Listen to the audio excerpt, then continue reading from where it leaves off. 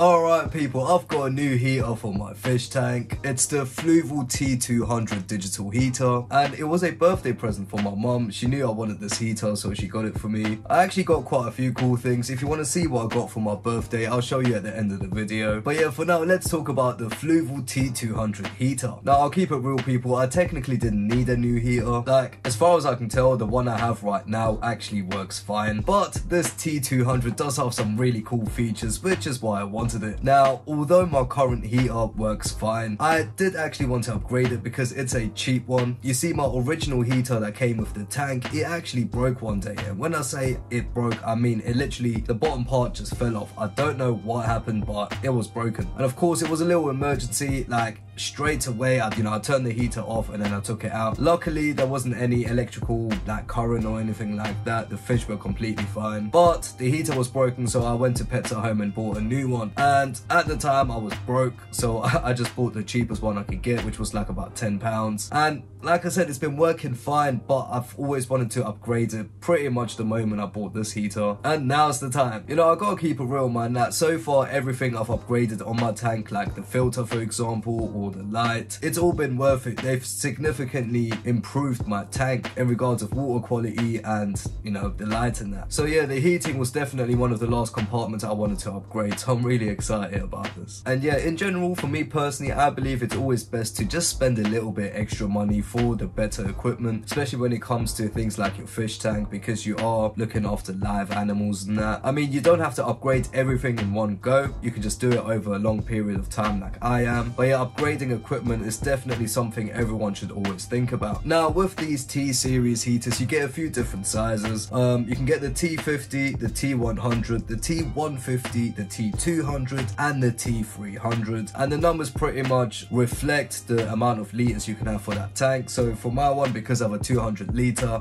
I bought the T200. Now, I'll keep it real, I was a little bit tempted to buy the T300 because when I was looking at it on Amazon, the price difference was literally £1. It was probably on sale or something, but in the end I decided on the T200 because, energy costs are rising and all of that. But if you want to get one of these heaters for yourself, I'll leave a link in the description that will take you straight to Amazon where you can get one. Now, inside the box, you pretty much get the heater fully assembled. You don't really need to do anything, apart from take the little plastic thing off from the plug.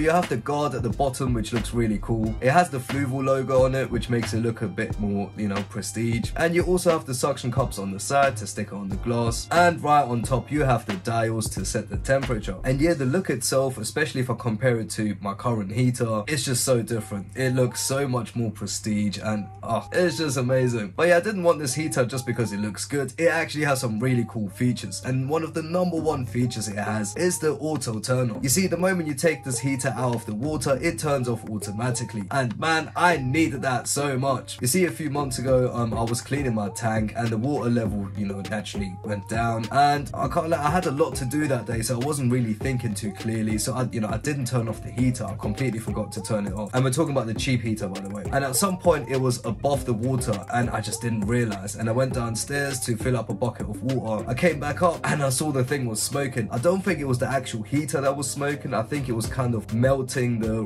rubber grips that it has for the suction cup and that. I don't know what it was. All I know, I started freaking out and I put the water in as fast as I could. Obviously I turned the heater off as well, but it was still hot, so like I put the water in as fast as I could, ran back downstairs, got some more water and went back up to fill it up until it was underwater again. And this is what I mean with I didn't really think clearly. There's so many other things I could have done. I mean, I could have just pushed the whole heater underwater because there was water in the tank, or I could have taken it out completely, but at that time I was freaking out people, and I just ran downstairs to get more water to put it underwater again. Luckily, it all worked out fine. Nothing happened to the heater.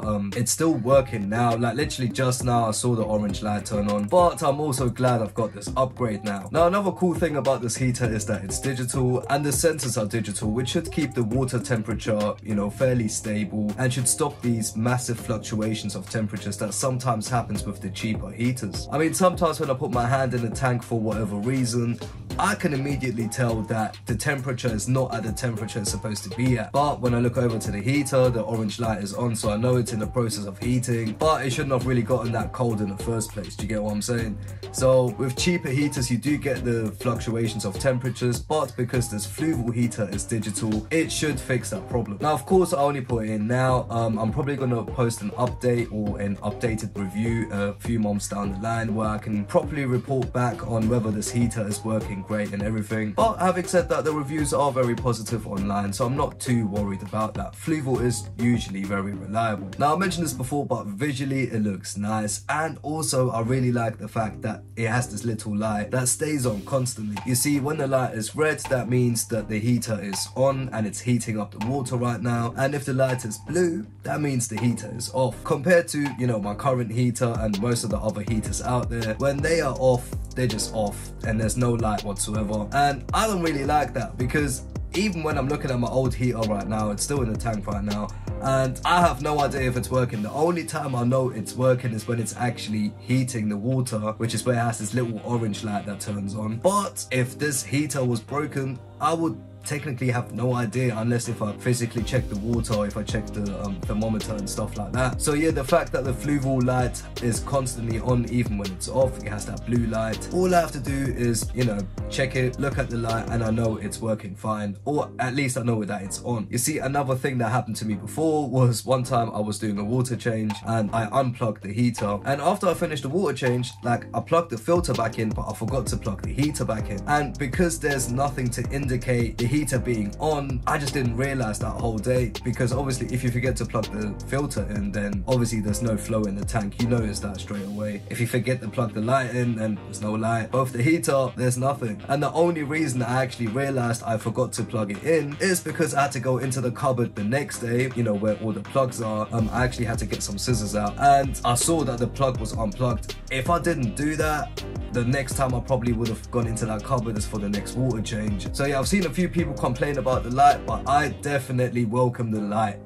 100%. All in all, I really recommend this heater. It looks amazing, it works great. I mean, of course, I'm gonna have to wait a month or two before I can give my proper opinion on how this works. I'll definitely post an update, so make sure you like and subscribe and all of that. Yeah, on first impressions, this heater seems so cool. Definitely a cool birthday present, man. Thank you, mum. But yeah, anyway, people, let me show you what else I got for my birthday, because I got some really cool things. So the first thing is, like, I collect Pokemon cards as well, so I got a Crown Zenith Elite Trainer box. I'm actually going to open this for my other channel. If you want to check out my other channel, by the way, it's called Chilling with Scoobs. I do stuff like open Pokemon cards and that. By the way, I forgot to mention, the rest of these things are not like fish related. Sorry about that. They're just, you know, for me personally and that. I've got this as well, but this is for my sealed collection.